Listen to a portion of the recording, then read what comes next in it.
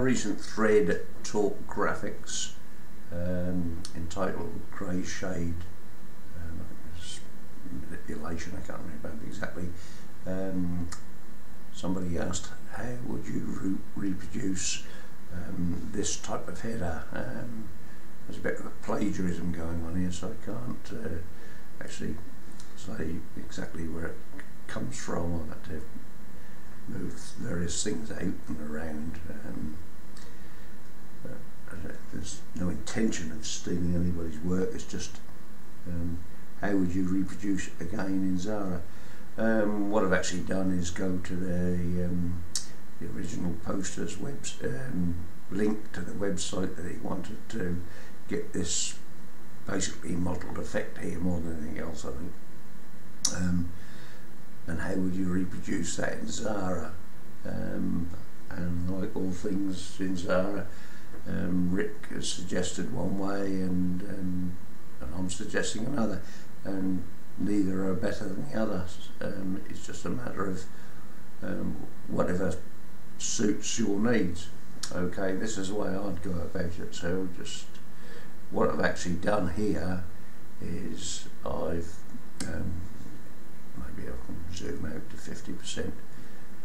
I've actually taken a screen grab of the website in particular that they wanted to at least match.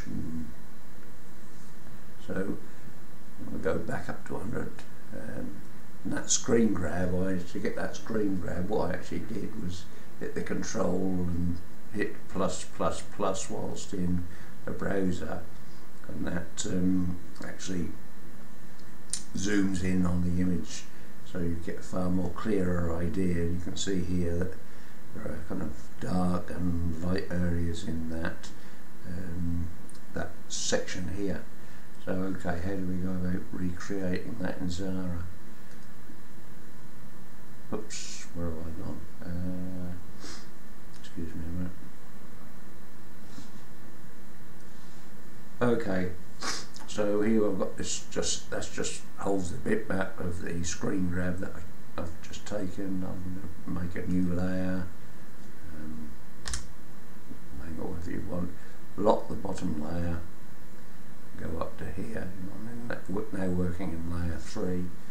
I'm going to create a rectangle. Holding down the control key just to ensure that it's a square. Doesn't really matters. Control K, that rectangle. Control K means clone it, and I'm going to move that down a bit there. Now I'm going to zoom in fairly close to those two. I'm going to select this top rectangle, and I'm going to just run the eyedropper over, trying to pick the lightest colour within that mottled background. And I think I've got as best I can get there. Similarly, I'm going to select this rectangle and I'm going to go over and I'm going to try and get the darkest colour of this mottled background. And I'm not sure even how well this will show on a video, but you've got this one here and this one here. The first thing I would do is select the first rectangle, open up the colour editor, and I'm going to create, hit the little label icon there, and make it a new name colour. I'm going to call this fill light, doesn't matter really what you call it, create. Now I'm going to select that, I'll make that another name colour, but I'm going to make this a shade of the original colour, so this becomes a shade of fill light. I'll rename it all together and I'll call it fill dark, and that now means that the two of those fill colours are related, dependent on each other. So I'll close that now and I'll zoom back out and I'll just select these two. I don't need them anymore, because if you look down here you've got fill light and fill dark are already in the colour bar, so I'll delete those. Right, so let's create a square here like this. That size doesn't really matter, and I'm going to fill that with fill light. And I'm going to go down to the fill, and at the moment it's a flat fill, and I'm going to go down to a fractal plasma fill, and I'm going to select this one here that says it's a fill light. I'm going to select the inner one and select that to go as a fill dark. And if we zoom in a bit,